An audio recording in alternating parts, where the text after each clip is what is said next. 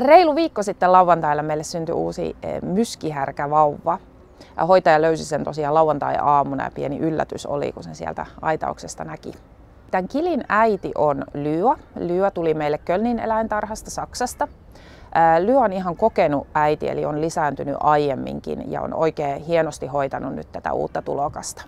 Meidän myskihärkälauma otti tämän uuden tulokkaan oikein hyvin vastaan. Lauman uros Maxim oli tosi rauhallinen tässä tilanteessa ja oikein hyvin otti sitten tämän pikku Kilin vastaan.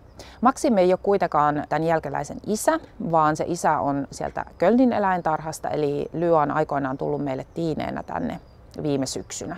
Myskihärkä on tosiaan vuohieläin ja sen takia tätä jälkeläistä sanotaan kiliksi, että se voi olla vähän hämäävä nimi se myskihärkä, että ei ole tosiaankaan minkään sortin härkä.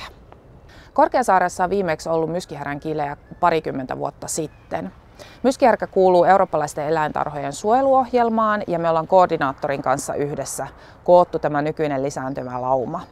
Kileillä ensimmäiset kuukaudet on kaikkein kriittisimpiä. Toivotaan tietysti kovasti, että kaikki menee nyt hyvin ja siinä kyllä auttaa sitten, että on kokenut äiti kyseessä. Tervetuloa eläinten saarelle. Korkeasaari.